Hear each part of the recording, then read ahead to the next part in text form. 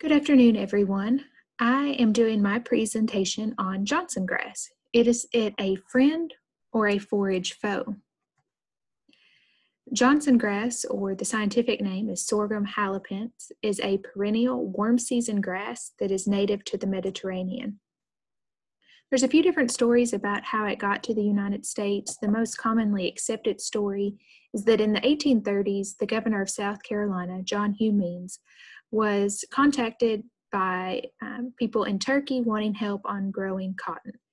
Governor Means sends someone to help. That person comes back with several different types of seed. One of those ended up being Johnson grass. He grew it, he liked it. In the 1840s, he had a visit from Colonel William Johnson, who saw the grass growing. He also liked it. He took seed with him back to his plantation that was close to Selma, Alabama. From there, it spread quickly. At any time, Johnson grass has been known by 8 different scientific names and 40 common names. 2 of the most common names were guinea grass and Means grass. The term Johnson grass actually was not used until 1874. By 1895, Johnson grass had spread so quickly and was being considered a weed in several states that the Texas legislature actually passed a bill that prohibited and made it a penal offense for someone to plant Johnson grass on property that they did not own. In 1901, they passed another bill making it illegal for railroad companies to plant Johnson grass in their right-of-ways. I don't want to spend a whole lot of time on identification. I'm sure every one of you has seen Johnson grass a number of times, but the kind of 4 big key identifiers are the white midvein, the triangular panicle, rhizomes that we'll talk more about here in a minute, and hairy ligule. The habitat, where is it growing? It is adapted to a wide range of soil types, anywhere from 5 to 7.5. And one paper said that it prefers fertile lowland soils, but I'm sure you and I both know it can grow, seems like anywhere. And where can it be found? Pastures, roadsides, orchards, just everywhere. It does not discriminate, really. How is it getting to these places? Well, it spreads through seed or through rhizomes. The seeds will germinate when soil temperatures reach around 70 degrees Fahrenheit. The rhizomes, new shoots will start from them right around 60 degrees Fahrenheit soil temperature. And those sprouts from the rhizomes will develop faster than seedlings because those rhizomes accumulated carbohydrates during winter. So they had a little bit more food storage there to get them started. And we as humans also help the spread of Johnson grass. If we are not cleaning off our equipment from one field to the next, we can spread it. We can also spread it if we're feeding hay that has Johnson grass in it. And of course, animals, birds are prone to carry the seeds. I've had several people tell me that they only have Johnson grass underneath their power lines, or that that's where they first noticed it. So do we control it or do we manage it? Well, if you want to control it to the point of eradication, good luck. It's going to be difficult, time-consuming, and costly. So some ways you can try to do this, and there's no guaranteed successes necessarily with this, is fall plowing to a depth of 3 to 5 inches. It's important to do this in the fall so that you're exposing those rhizomes to killing temperatures. Now, if you disc, you need to go in with an herbicide application as well. If you only disc, you are just cutting those rhizomes up, splitting them apart, and giving them the opportunity to sprout from the rhizome. So you need to go in with an herbicide. It is recommended to use the post-emergent style herbicides when the Johnson grass is actively growing and is at least 18 to 24 inches tall. You can also control it or manage it through close grazing or frequent mowing. I have several producers tell me, I only have it in my hayfield. I don't have it in my pastures. Well, you probably have it in your pastures, you just don't see it because the cattle are grazing it. They actually like it. Now, this next little bullet point here, I don't know that there's any research that would back this up, but what we have found to work as kind of a means of managing Johnson grass in our hay fields is after your first cutting of hay, which is usually when you're going to see the Johnson grass really shoot up, before it gets to seed head, go in with your bush hog set high, knock that back, allow your other forages to kind of catch up, then go in and cut your hay. If you allow that hay, or if you allow that Johnson grass to get up 6, 7, 8 feet tall and then cut it for hay, you've got a whole lot of stem there that the cattle aren't going to eat. So you've got a lot of waste in your hay, and then you've wasted your time. If you have Johnson grass in your hay fields, it's really important to focus on the quality, not the quantity of hay that you're putting up. There are some crop concerns with Johnson grass. It is an overwintering reservoir for viral corn disease, and there are more than 20 species of aphids that can vector the maize dwarf mosaic virus that goes from Johnson grass to corn. In 96, Roundup Ready soybeans hit the market. In 97, Roundup Ready cotton hits the market. So, of course, we know there's Roundup Ready corn now as well.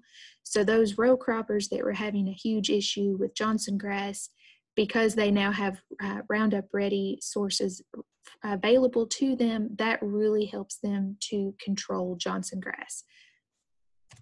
So let's go back to the forage quality side of things.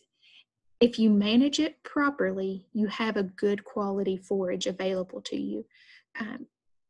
In the vegetative state, crude protein can range from 10 to 14%, TDN 55 to 60%, and you're looking at a yield of 2 to 5 tons per acre. We might ask, how does this compare to other forage varieties? Well, tall fescue, you're looking at around 14% crude protein, orchard grass, around 15% crude protein. Both of those have TDN of around 66%. And tall fescue, very similar in yield, 2 to 5 tons per acre. So if you manage that Johnson grass and are cutting it for hay at the right time, you've got a forage that is fairly comparable to tall fescue or orchard grass. There have been some grazing trials done with Johnson grass. The Noble Foundation did one using 14 different warm season perennial grasses. In the first year of that trial, Johnson grass was the preferred species. In year 2, it was second. I think Bermuda grass was the preferred grass that year.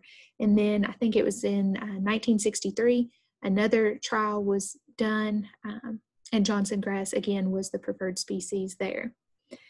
So why aren't people managing Johnson grass in terms of forage? Well, they're concerned about cyanide toxicity. There's long story short on cyanide is that that animal will consume the plant material, chew it up, swallow it, then cyanide is released. That cyanide gets absorbed into the bloodstream and prevents hemoglobin in the red blood cells from releasing oxygen. So ultimately, that animal will die from lack of oxygen. Weather, plant maturity can affect the levels of cyanide in the plant. Like several other species we've talked about, the younger the plant, the more toxic it is. Weather, it can have more cyanide presence if you've had a rapid flush of growth after maybe some rains. Drought is a big concern with Johnson grass or any of the sorghum species, and after a frost is also a concern. And there's even been some studies that have found that after an herbicide application, particularly with 2,4-D, that those cyanide levels are increased. So I'm also doing, for my master's program, research about Johnson grass. Right now, there is not a field test that you can go out and do and say there's X amount of cyanide present in this Johnson grass. There is a test paper that you can use that you can rip up the forage, put some water in there, put the test strip in, seal the bag up, put it in a warm place. That warm air kind of promotes the cyanide release. And you just wait and watch that test paper to see if it changes color from kind of a pale green to blue. And it can be a light blue. It can change to a kind of a a UK blue, or it can go to a much darker blue. And it can take 5 minutes, 10 minutes, it can take over an hour to see a change. But there's not any information that tells you if it changes in this amount of time or you get this color change, how much cyanide is then present. All you can say is, yes, it's there, or no, it's maybe not there.